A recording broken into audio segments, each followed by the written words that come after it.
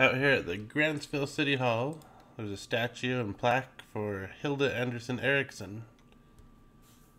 It says that she was born in Sweden in 1859 and was the last surviving immigrant pioneer. In 1866, at the age of 6, she crossed the plains with her family in the Abner Lowry Company. She married John Erickson in the Endowment House in 1882. Soon after, the couple was called to serve an LDS mission among the Goshute Indians in Ibapah, Utah. Later, the couple homesteaded the Last Chance Ranch with their son Perry and daughter Amy. A talented seamstress, tailor, and a licensed obstetric, Hilda was known as the doctor to many expectant mothers. After the ranch was sold, Hilda opened a store in Grantsville, which she operated for 21 years.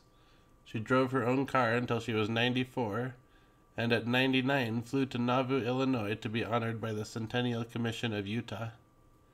Her return flight was the first passenger jet airplane to land at Salt Lake Airport. She passed away in 1968 at the age of 108.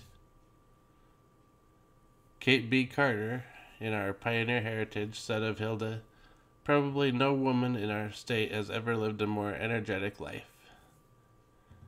This monument to a grand lady was erected by the Sons of Utah Pioneers to honor all Utah pioneers. The sculptor was Peter Fillerup.